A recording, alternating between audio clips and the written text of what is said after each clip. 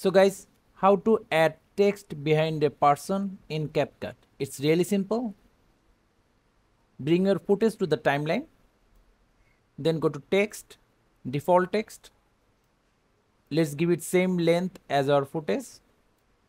Now go to text, basic.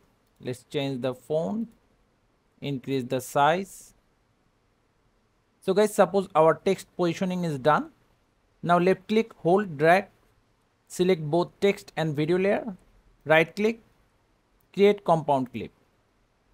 Now go to media tab again, bring the same footage again. Now select the upper footage, go to video, cutout, auto cutout. This may take some time, depends on your PC configuration, and we are done. Let's see what we have so far. See, it's really that simple. So guys, that's how easily we can add text behind a person or people in CapCut. Thank you guys for watching. Have a good day.